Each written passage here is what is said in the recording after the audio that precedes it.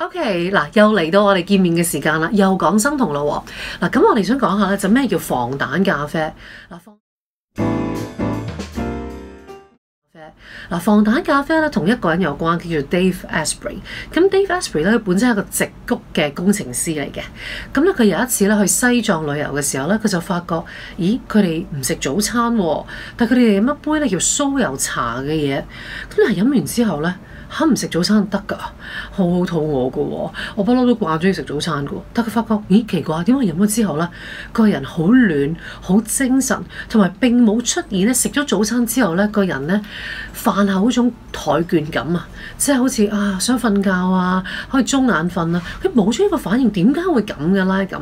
跟住咧，佢係一個好中意思考嘅人嚟嘅，佢就翻去諗、翻去研究，佢就發覺原來係呢一杯茶裡面咧。OK， 酥油茶一般係鹹嘅 ，OK 冇糖，咁冇糖原來咧唔會影響我嘅胰島素出擊，跟住咧撳低我嘅血糖，跟住我就突然之間血糖降低，就出現咗一個攰嘅情況。咦，原來血糖穩定咁重要嘅喎，咁樣。跟住第二就係，咁我個力量來源先邊度咧？咁，原來同上面嗰層嘅酥油有關嘅，咁樣。佢就發覺，咦係喎，油咧原來咧1g咧，佢提供到嘅卡路里咧係9喎，但係相反咧，如果係糖咧，淨係得4，咦咁質的而且確係油比較襟啲喎，咁樣，咁所以佢就翻咗去之後咧，佢就研究啦，咁到底應該用咩油咧？咁我發覺原來咧用 MCT 油同埋用牛油呢個組合咧，就比起西藏人淨係用酥油更加理想。點解咧？因為 MCT 你嘅身體只需要咧3個步驟就可以使用到噶啦。咁但係咧牛油嘅話咧，就好似一般嘅油品咁樣樣咧，會需要19個步驟。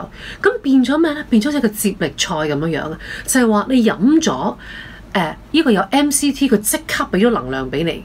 佢快過葡萄糖添㗎，跟住之後咧，到你呢一個 MCT 用得差唔多嘅時候咧，就輪到牛油咧，經過19個步驟咧，終於代謝完啦，就俾你個身體可以用到啦。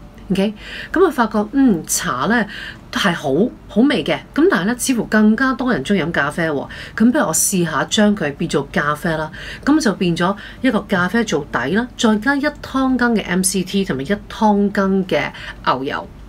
咁我哋咧自己呢個小店嗰度咧，我哋有一個台灣版本嘅防彈咖啡，就唔需要咧你煲咗個咖啡之後咧，再加 MCT， 再加牛油，因為咧 MCT 你就話喺個樽度倒出嚟簡單啦，但係牛油咧你仲要咧喺個雪櫃度攞出嚟，仲要切咧，咁嗰度有啲難度嘅。咁所以咧台灣呢個牌子做得幾好嘅，就係佢將佢變成一個油包咁樣樣咧，你只要加熱水，跟住用個壺咧去拉幾下咧，佢就能夠變咗一杯熱辣辣嘅防彈咖啡。試下用防彈咖啡代替你嘅早餐，你會發覺咧，你嘅腦不單止轉得更快，個人更加暖同埋更有活力嘅。